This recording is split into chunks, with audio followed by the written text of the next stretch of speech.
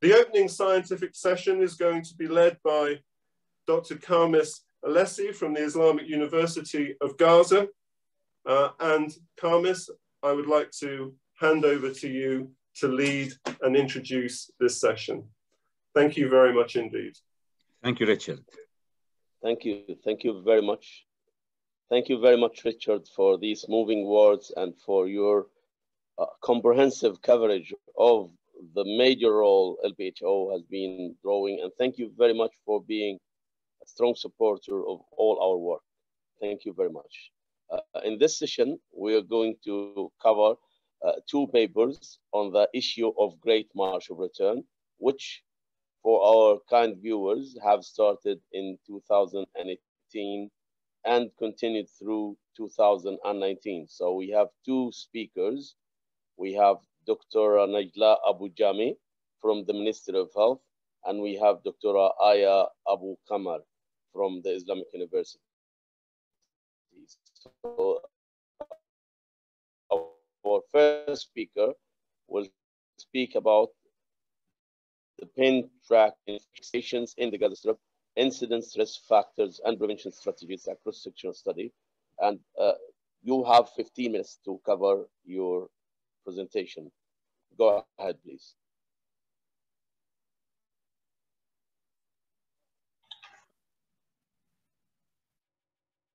Assalamu alaikum wa rahmatullahi wa barakatuh. Hello everyone, hope you're all doing great. I'm Najlaa M.Abu Jamie, Doctor of Medicine at Palestinian Ministry of Health and working at Oncology Department at European Gaza Hospital in Palestine. Today, I will present a cross-sectional descriptive study which was conducted on February 2019, entitled by Incidence, Risk Factors Assessment and the Prevention of Pen tract Infection of External Fixators due to gunshot wounds from the Palestinian-Israeli border. So let's get started with a team member who had a major role to complete this work. Najlaa M.Abu Jamie, which is me, Isra Al-Amassi, Noor Asfa, Mahal Assal, Yusra Al-Akluk, and Muhammad Agnem. Also, many thanks for our supervisors, Dr. Fadl Naim, Consultant Orthopedic Surgeon and Dean of Faculty of Medicine at Islamic University of Gaza, Dr. Bettina Butcher, Assistant Professor at Islamic University of Gaza, Palestine. Let's mention our outlines. We will talking about background, aim, methodology of the study, results, interpretation, and recommendation. By starting with background, as you can see in this picture is for an injured patient in a Great March of Return events, which weekly take place at the border fence in the Gaza Strip, leading to causalities including lower limb injury. According to WHO, from 30 March 2018 to 30 March 2019, 28,000 Palestinians were injured as a result of clashes with Israeli security forces and 277 were killed, including 52 children. As a classification, 92% were male, 80% were female, and 22% were children under the age of 18. As a breakdown of the 6,872 gunshot wounds reveals that 78.9% were to the lower limbs, 8% to the upper limbs, and 4.2% to the abdomen and pelvis. Regarding to the aim of our study, the aim is to explore the incidence and risk factors of pen tract infections among Great March of Return patients. Let's discuss the methodology. This table explains everything we need to understand the methodology of this research. The type of the study was cross-sectional descriptive study. The sample, our sample was convenience sample. Target patients who had external fixators placed to the lower limb during the Great March of Return events. Number of cases, the total number of cases is 265 patients. Inclusion criteria, we included to our research all patients who had lower limbs external fixators, and the total number was 224 cases. Exclusion criteria, we excluded all patients who had internal fixators, all patients who missed medical records, all patients who had a trauma of other parts of the body, such as upper limb, head and neck, chest trauma, etc. Study tools, a face-to-face interview was conducted with patients who came to the follow-up centers. Then the medical records for these patients were reviewed in the hospitals where patients underwent surgery. Data analysis, we analyzed data using SPSS program version 25, and we analyzed descriptive and logistic regression analysis. So the findings of our study, all 224 patients included were male. The mean age was 27.4 plus minus 7.6 years. Data collected from 9 medical and follow-up centers. We classified the results as for 5 sections to understand the results clearly. Socio-demographic data, statistics about infection, risk factors, culture and antibiotic, logistic regression analysis test results. We will start with socio-demographic data. As we can see here, about 90.6% of patients included in our study had education for high school or less. Okay, and the majority of patients, the area of residency distributed between Gaza City and Middle Gaza, as you can see from the picture. Statistics about infection, type of external fixator, about 74% of patients had unilateral fixators, and about 83.9% of patients placed the external fixator at the same day of injury. The most common indication for external fixator in our patients was open and comminuted fracture, as we seen in 86.1% from the patients. According to medical comorbidities, 88.4% of patients has no comorbidity, and this explained by most of our patients included in this study were young age. Penetract infection, the incidence of penetract infection was 51.3%, and the grade of infection in the majority of patients was grade 1 and grade 2. Risk factors analysis, about half of our patients were smokers, about 41.5% associated vascular injury, just in a minimum number, 0.4% of our patients on steroids, just 13.4% of our patients had a preoperative antibiotics, 84.8% of our patients had a post-operative antibiotic, which is good, 4.5% had hydroxypeptide-coated pen. Regarding skin tension around pen, 89.3 had appropriate skin tension, and 63.4 the location of pen tract was diaphyseal. The pen site care started at post-operative day 1 in 64.3% of our patients. Pen site care done each 2 days in more than half of our patients.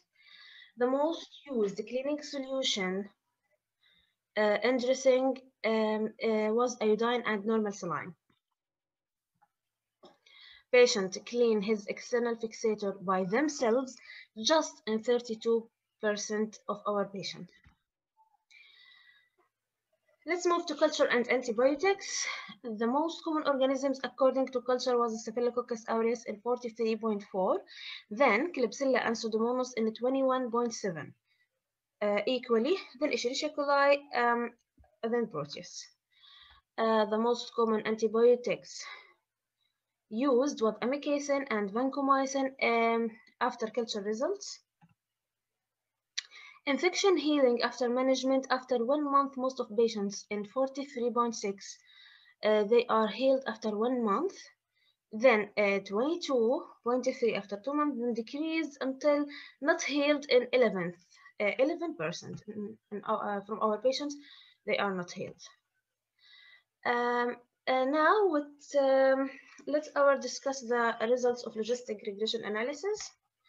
This table shows the result of logistic regression analysis, and the results less than 0.05 is considered statistically significant. And in 4 factors, which as you can see, smoking and surgeries done immediately after injury, they are carries a less infection rate. Pin location, vascular injuries, and the presence of pin tract in an area with considerable soft tissue carries a high risk of pin tract infection, as you can see by this table. It's widely agreed that any strategies for reducing pin tract infection should begin in the operating theater. Complete aseptic technique also is recommended. Let's interpret our results. A systemic review which evaluated pin tract infection rates for external fixator conducted from 1980 to 2014 found the incidence of infection was rated from 0% to 100%, suggesting that our results 51.3 might be an average occurrence. This is an important topic. Regarding the pin site infection rate, the results didn't include patients with previous pin tract infection, which if taken into consideration would make the incidence higher than 51%.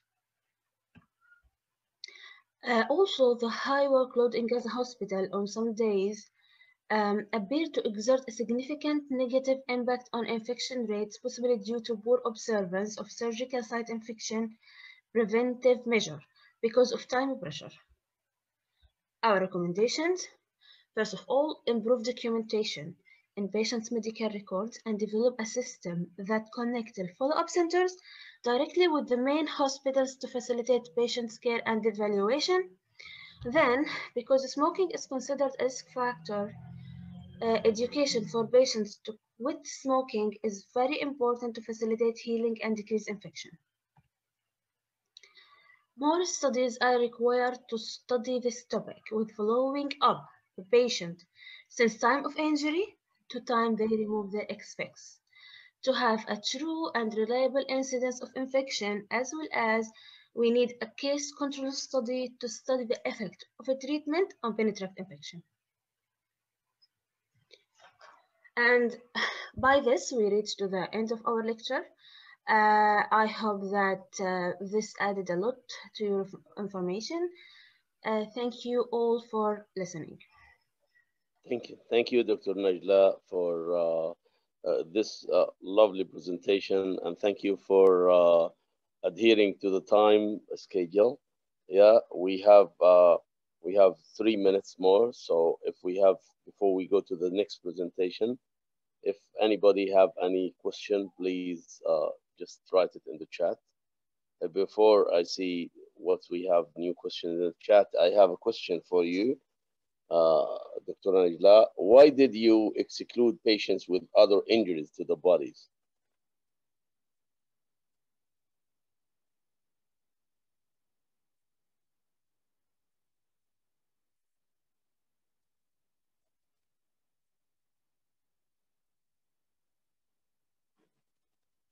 Dr. Najlaa? Dr. Khamis, Dr. Najlaa was not able to join us, so she's not here to answer questions. Oh, so she's not answering questions. Then we can, if she's not there, maybe we can just go to the second speaker. Mm-hmm. Yeah. Yes, and just to note that we also have a Q&A session at the end of this session. So okay. After Ayah's presentation, we also have a Q&A session. Okay, okay. Okay. Probably Najlaa would join us then, hopefully. Okay, okay. Thank you very much. Thank you. Then now we'll just move to our second speaker, who is Dr. Ayah Kamal Abu Qamar. She's from the Islamic University of Gaza, and she will be speaking about a retrospective study of antimicrobial resistance of bacteria isolated before and after the Great March of Return from European Gaza Hospital. And this issue of antimicrobial resistance is a problemsome issue here in Gaza because of the maybe improper use of antibiotics and giving antibiotics haphazardly, and some patients are self-treating. So now I leave the floor to Dr. Ayah to speak about this important issue. You have 15 minutes. Please, you can go.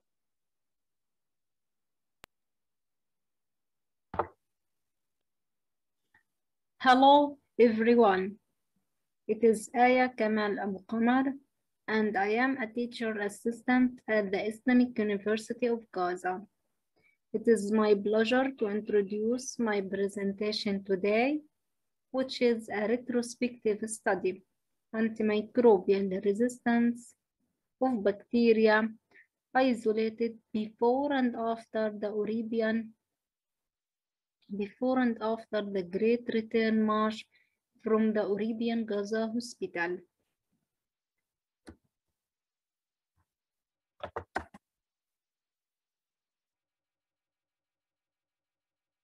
We all know that antimicrobial agents have great impacts on medicine. They are powerful medicine that fight bacterial infection and have a major impact on the rate of survival. Properly using, they can save lives. They either kill bacteria or keep them from reproducing. Before bacteria can multiply and cause symptoms, even if the symptoms occur, the immune system in our body can kill them by the white blood cells. And if the infection is too harmful and need help, we can use the antimicrobial agents. But people should get it according to medical consultation to prevent antimicrobial resistance. And they have to comply with prescribing physician instruction, even if the health condition is improved. Unfortunately, the post-antibiotic disaster began after the series of success achieved by the antibiotics when the bacteria no longer responded to them. At the same time, there was an increase in morbidity and death rates.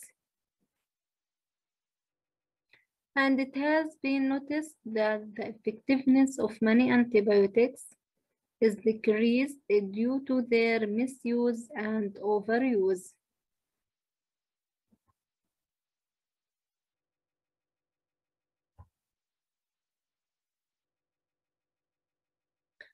Unfortunately, antimicrobial resistance is increasingly becoming a worldwide problem. That means bacteria don't respond to antimicrobial agents that may have worked in the past. And this can occur when the bacteria change and modify its characteristics and be able to resist the effects of antimicrobial agents by two ways. The first one, by a genetic mutation or by acquiring resistance from another bacterium. This can occur for many reasons, such as 1. Using antimicrobial agents when you don't need them. 2. Not using them properly. 3. Using them in viral infection. Also, this has dangerous side effects through create bacteria that are hard to kill or develop diarrhea due to a lack of good bacteria that help digest food properly. So, the emergence of antimicrobial resistance in all types of pathogenic bacteria is a serious public health threat. It is associated with greater hospital morbidity and mortality, and longer duration of hospital stay, and thus increases the cost of health care. This retrospective study was launched in the light of a high level of doubts about an increase in the antimicrobial resistance following the beginning of a Great Return March.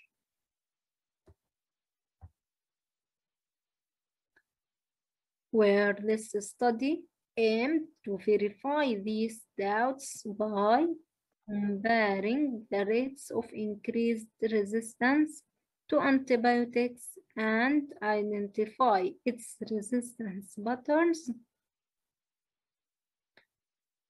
by examining the sensitivity 6 months before the start of the Great Return March and 6 months after its start.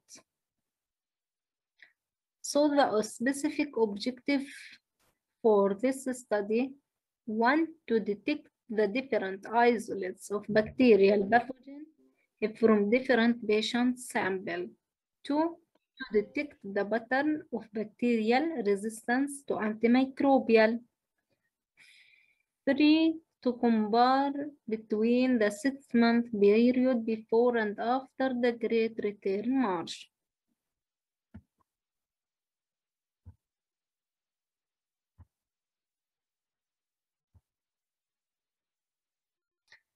Where the study steps included taking permission and ethical approval for access and analysis of the data was obtained from the Department of Human Resources Development of Ministry of Health and the European Gaza Hospital, then making an appropriate form to fill in the data.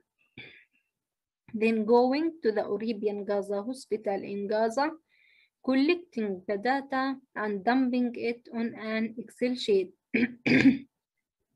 Routine microbiology laboratory result of pus and swab culture taken at the European Gaza Hospital between August 2017 and August 2019 were analyzed.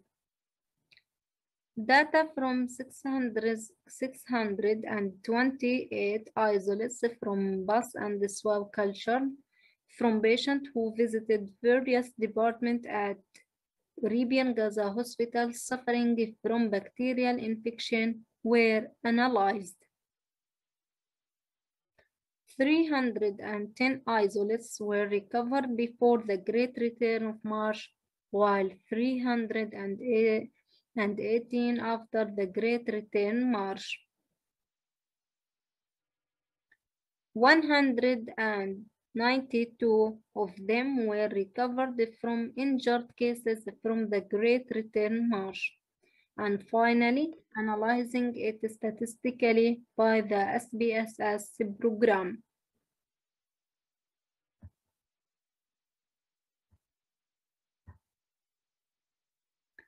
Here, this figure illustrates that most isolates were cultured from swab and pus, so I will concentrate on it.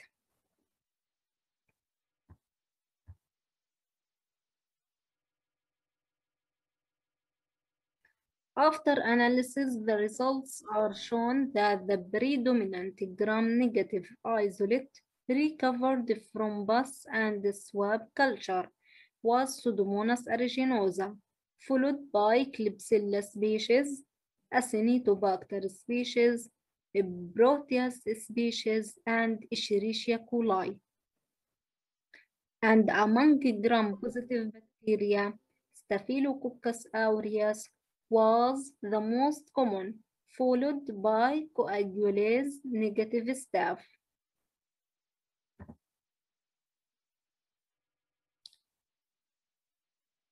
Pseudomonas aeruginosa exhibited a notable increase in resistance after the Great Return March against ciprofloxacin, ceftriaxone, gentamicin, azithromycin, and meropenem as illustrated in the figure.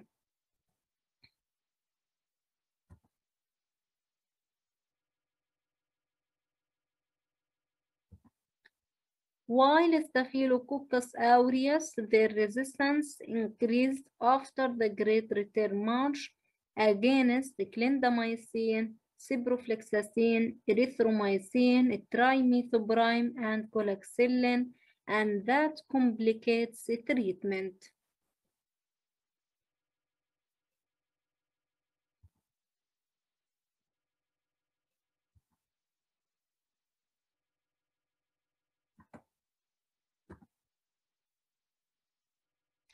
As a result of using antimicrobial drugs has become widespread over several decades, and these drugs have been extensively misused in both humans and food-producing animals in ways that favor the selection and the spread of resistant bacteria.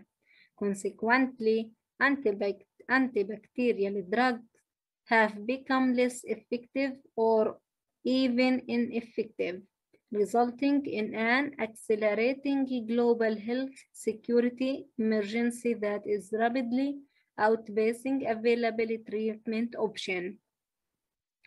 As a conclusion, in my study, it has been found that there is a significant increase of resistance of bacteria to most the antimicrobial agents in general and against the most advanced antimicrobial agents like meropenem after the Great Return March. And this may be due to infection with the new strain which spread easily among patients because of the limited human resources, a huge number of casualties, and improper infection control measures. The acceleration of antimicrobial resistance due to the misuse and overuse of antimicrobial, and conversely, there are no adequate alternatives, and this entails preventing and controlling infection by taking steps at all levels of society to reduce impact and reduce the spread of resistance. Therefore, I would recommend the following. The first one, individuals. They must follow the doctor tips when using antimicrobial. Using only the antimicrobial when prescribed by a certified health doctors.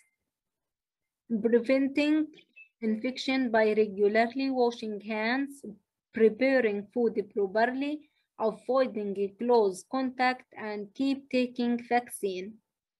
Second, the health physicians. Describe and distribute antimicrobial only when needed, in accordance with the approved guidelines, reporting to the Ministry of Health any antimicrobial resistance infection, preventing infection by ensuring clean hands, contributing to the cleanliness of equipment and devices.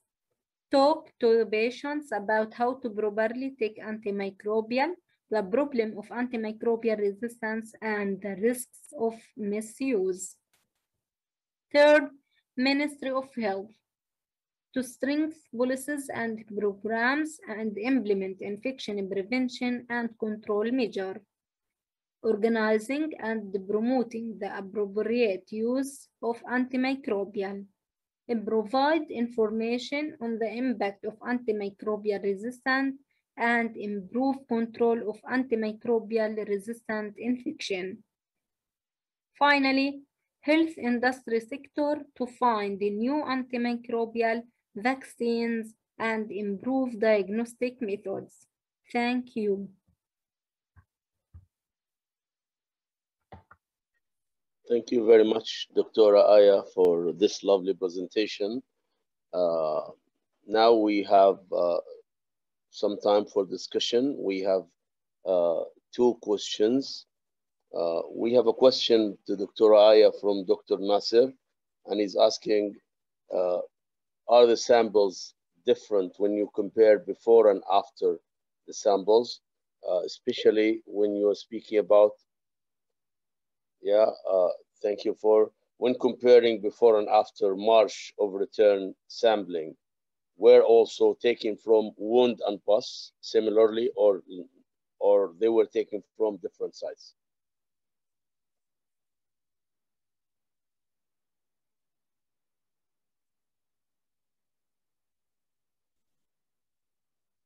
Thank you, Dr. Khamis, and thank you for you all. The sample were taken from different sites before the Great Return of March. The patient were have an bacterial infection. But after the Great Return of March, we take the casualty from the Great Return of March. If we have a wound infection, we take the swab from it, from different sites, even from the hand, leg, from different sites, and it has been compared between them before and after. We showed that we have increased antimicrobial resistance after the Great Return March. We asked the laboratory to make a different test to ensure that if there is an increased antimicrobial resistance through the sensitivity test. Okay, let me ask another question.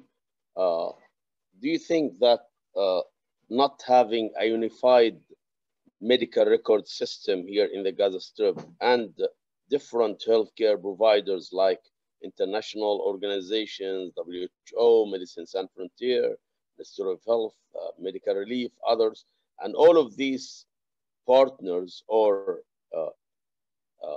healthcare providers are providing healthcare for free for those patients? Do you think these health services, when provided for free and from different healthcare sectors and without unified medical records, has complicated the issue of antimicrobial resistance?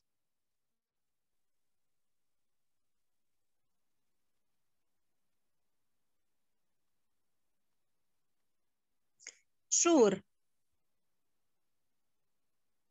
The limited resources of healthcare here in Gaza and the limited antimicrobial agents that we do the test on it complicated the appropriate recorded of the result,